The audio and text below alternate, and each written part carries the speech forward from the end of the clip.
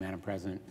Madam President, I have 7 requests for committees to meet during today's session of the Senate. They have the approval of the majority and minority leaders. Duly noted. Thank you, Madam President.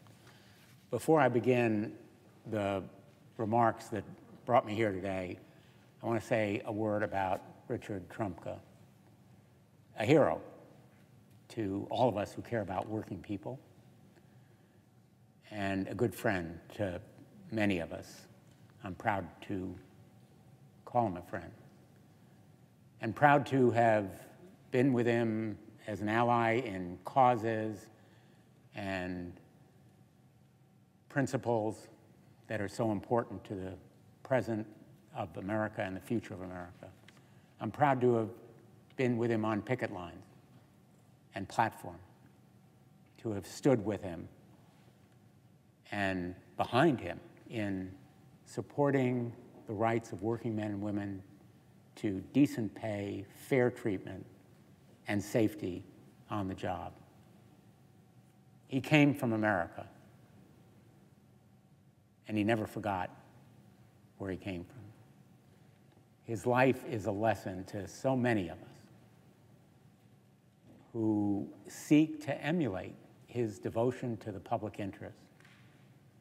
And as a leader of the labor movement, his life always also reminds us that unions count, that collective bargaining means something, that the rights of working men and women succeed because they come together in unions, and we ought to respect those unions, listen to them, and champion their right to represent fairly and freely and to organize men and women on their jobs.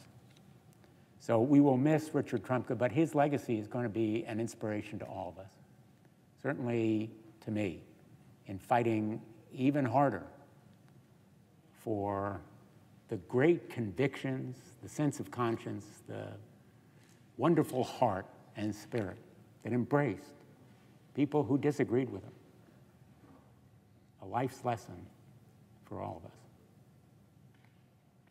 Today, I was very proud to introduce with my colleagues, Senator Menendez, who is leading this effort, Senators Cornyn, Senator Grassley, the September 11 Transparency Act.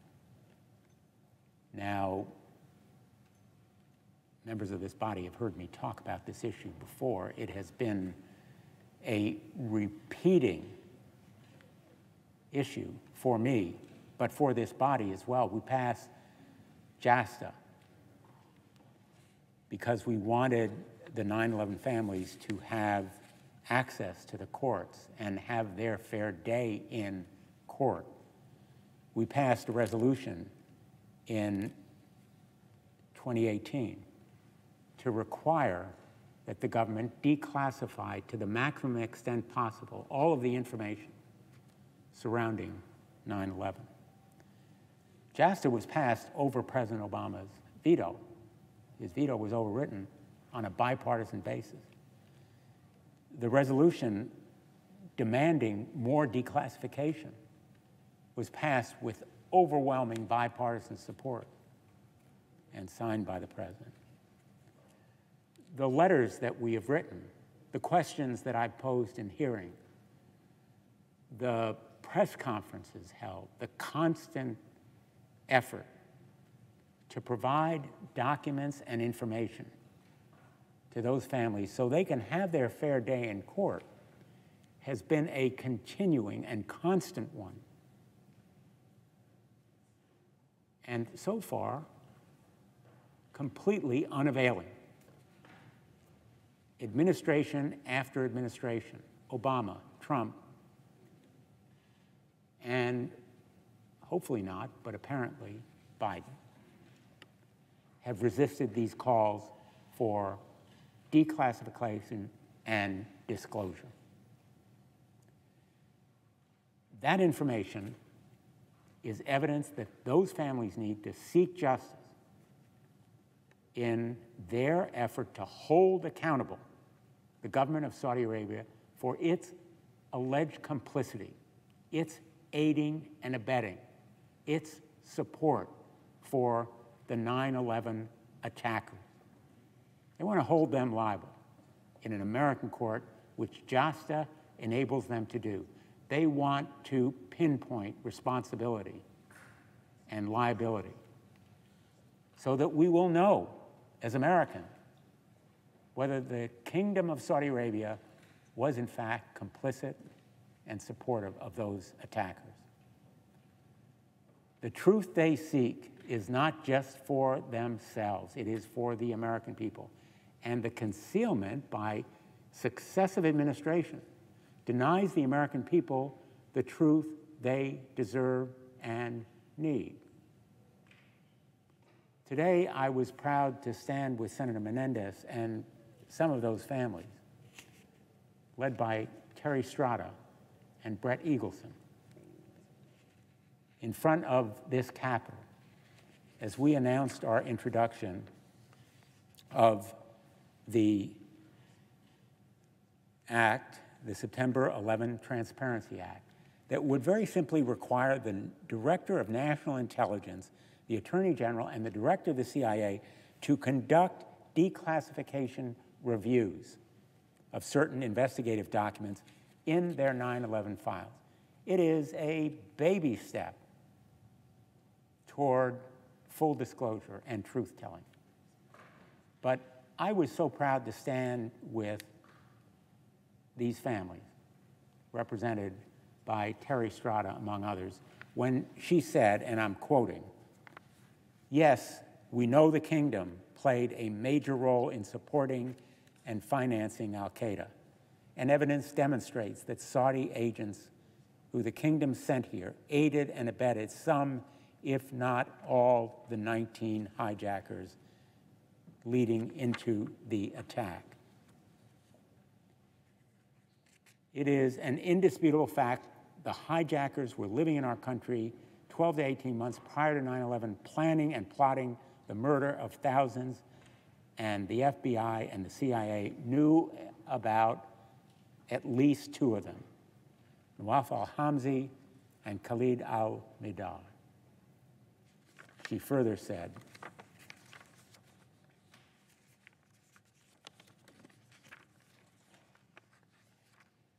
"By keeping evidence hidden that will shed light on the brutal murder of our loved ones, our own government is not only perpetuating our continued pain and suffering, but it is also leaving the facilitators of the attacks unaccountable and our nation vulnerable to terrorist attacks." Her remarks were so powerful, I hope that every one of my colleagues will read them, and I ask that they be entered in the record if there's no objection. Without objection. We are fast approaching 9/11, the 20th anniversary of that horrific, unspeakable murder of thousands of our fellow citizens, including Terry Strada's husband and Brett Eagleson's father. And Brett Eagleson put it very, very starkly and simply. I'm not quoting, but essentially his warning to us ought to reverberate in these halls. Public officials on that anniversary will be making speeches about how we should never forget, about how we need to commemorate the memories of all who perished in 9/11. But as he said, their words will ring shallow or hollow if their own government continues to refuse to disclose documents and evidence needed for them to seek justice. Those families deserve better. And the cause is bigger than just those families. It is the American people who deserve better. They deserve and they need to know the truth about whether the complicity and other kinds of potential criminal activity can be proved in a court of law, can be used to learn about future action to be taken. And if agencies of the United States government, including our intelligence agencies, knew about those attackers and the danger they posed and failed to take sufficient action, we should know those facts as well. It is incomprehensible why the United States government has failed to provide this truth to the American people. There has been no explanation for the failure to declassify. There is no explanation for invoking the State Secrets Act. The courts have said that that privilege, the state secrets privilege, cannot be invoked unless it could reasonably be expected that there would be a harm to our national security.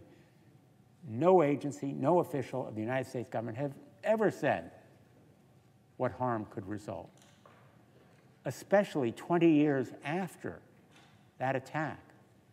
The idea that sources or methods could be endangered seems far-fetched. Certainly, there has been no such contention. The idea that maybe the Saudis would be embarrassed is a possible explanation, but it is no excuse, none, for refusing to declassify and disclose this information. The fact that the Saudis may be embarrassed or they may be held liable is no valid reason to withhold this truth from those families and from the American people. The administration, at the very least, owes us an explanation. We've demanded it again and again at the Attorney General's confirmation hearing, at the oversight hearings for the director of the FBI, at hearings for confirming lower but top-ranking officials of the Department of Justice, and every one of them has promised to look into it. But nothing back. No explanation, no justification.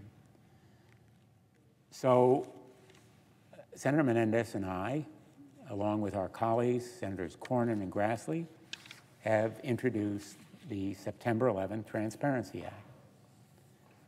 And it wouldn't require the declassification of any document, but it would require the review.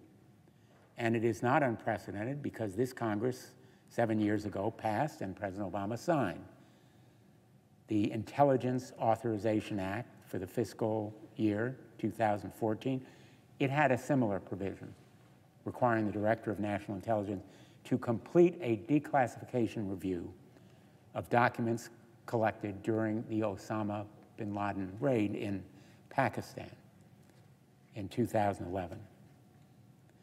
This measure should have broad bipartisan support, just as JASTA did and the resolution calling for declassification in 2018.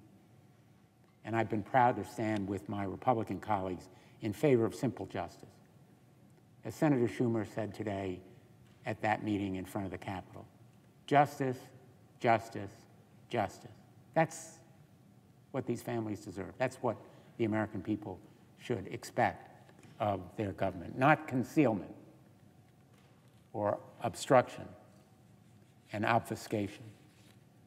Right now, these families are in a struggle against the government of Saudi Arabia, but equally so against their own government in seeking fairness and transparency, disclosure, when it counts for them and when it should count for the American people.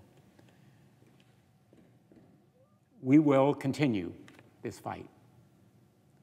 I don't expect any single speech will persuade administration officials, certainly no single speech of mine, but they're going to be making speeches as we go closer to 9/11. And let them keep in mind that the voices and faces of those families, Brett Eagleson and Terry Strada, and others who were there today, and many others in Connecticut, as well as New Jersey and New York, and all around the country, will be there as well.